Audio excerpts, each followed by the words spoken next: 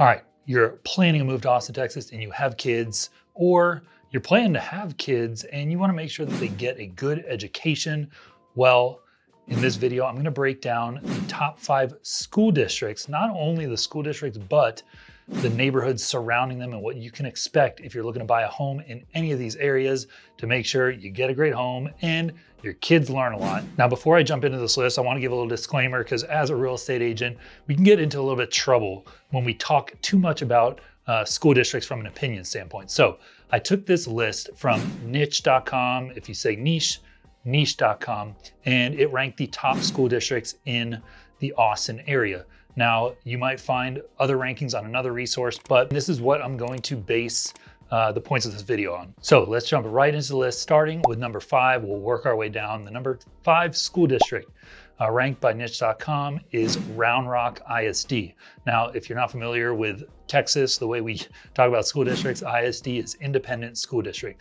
So Round Rock ISD is a school district with around 48,000 students. It's actually ranked number 35 on their list in all of Texas. If you're not familiar with the area, Round Rock is a suburb about 30 minutes north of downtown Austin. It's in an area that is convenient to a lot of the tech. A lot of the companies that are moving here are convenient to Round Rock, which has made it a very popular spot over the last several years. So you're looking to land in Round Rock ISD. A couple of my favorite neighborhoods. Forest Creek is one that jumps out right away. Most of the schools are highly ranked in that neighborhood. There's a golf course. It's located just east of I-35 and just north of the 45 toll road. Now, if you move a little bit to the west, another one of my favorite areas is Brushy Creek. Now, there's a few different pockets within Brushy Creek, but this neighborhood, if you just look it up on a map, you basically take Mopac until it ends. So it's just west of where Mopac is, also north of the 45 toll road. Lots of trails, lots of parks throughout the neighborhood.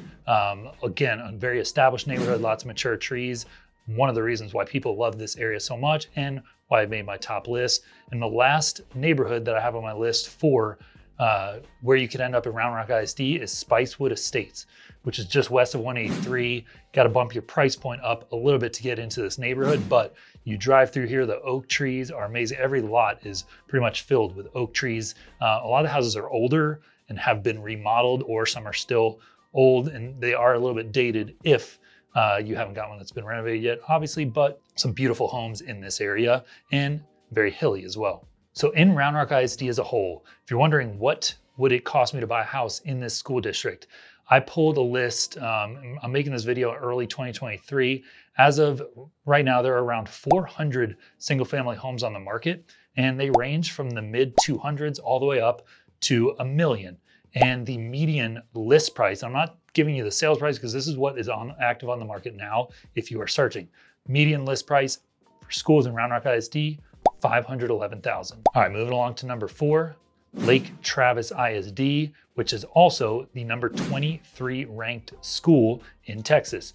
In Lake Travis ISD, there's around 11,000 students. And as you can take a look here, they earned A+ from niche.com in the areas of academics, sports, college prep, and food, so pretty high rankings. And I can give you a firsthand account that a lot of people that move here that want a school district, good school district, they usually do look at Lake Travis ISD because of its good reputation.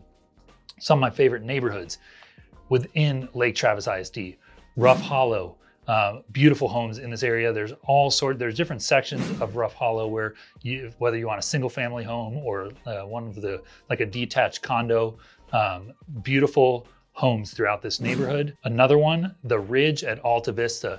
As you're driving out to this neighborhood, right when you turn in, you go through the gates and there's just views, endless views of the hills.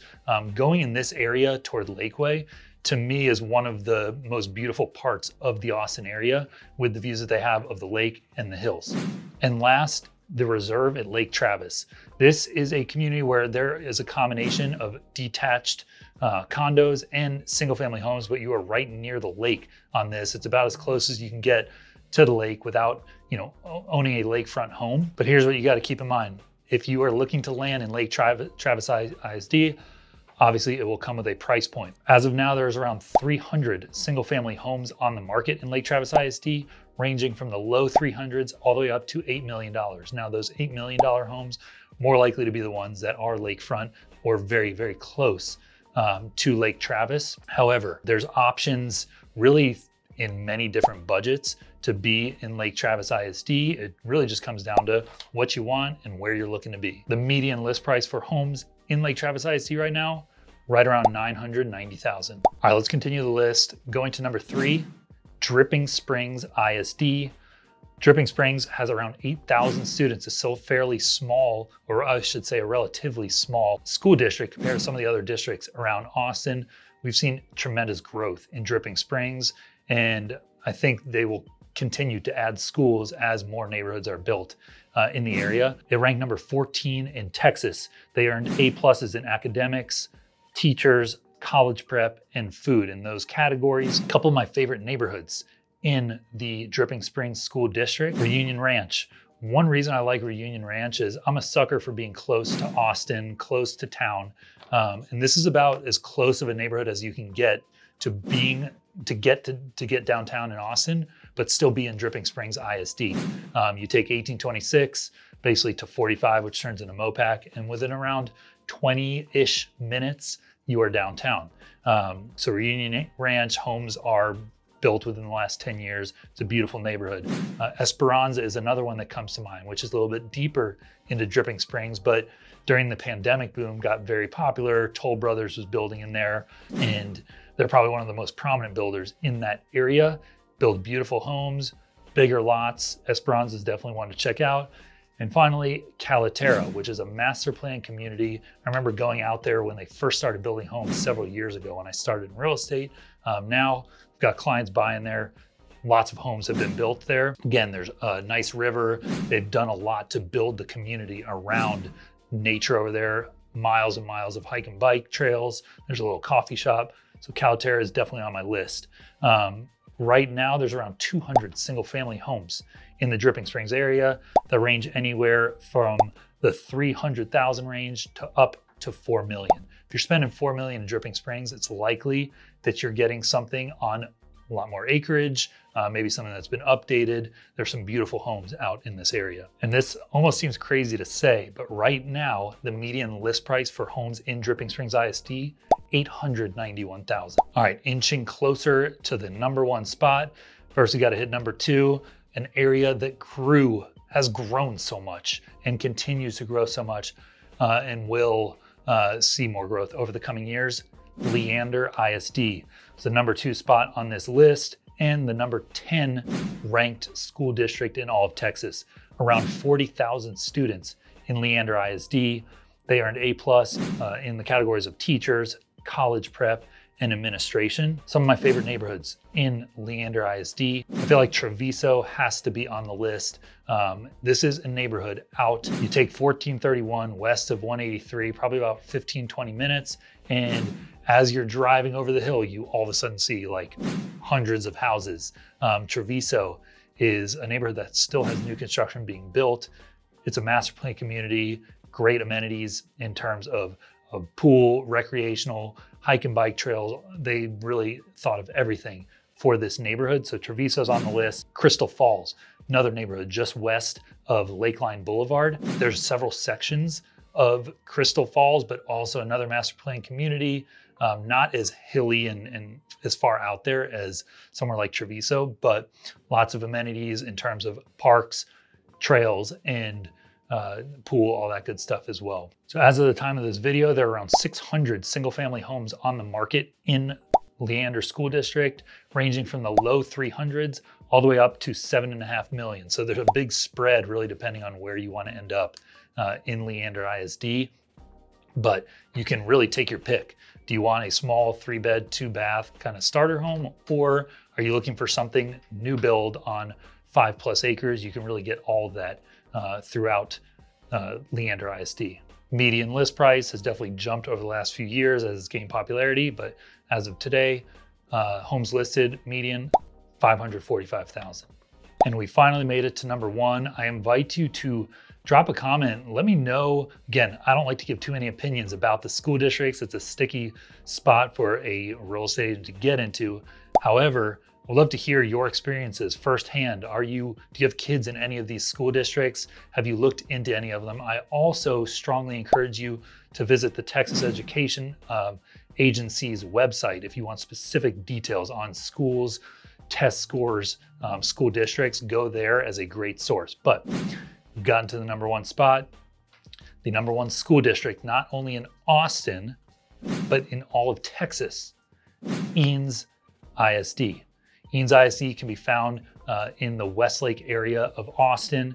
There's around 8,000 students. So it's, again, another relatively small school district. But when you talk about getting your kids into a good school district, Eanes is always one that comes at the top of the list, but comes with a price point as well. We'll get to that in just a second. Share a couple of my favorite neighborhoods. Rollingwood has got to be on the list. It's probably one of the highest end neighborhoods that's close to downtown as you can get in Austin. So Rollingwood is actually its own city. It's the city of Rollingwood.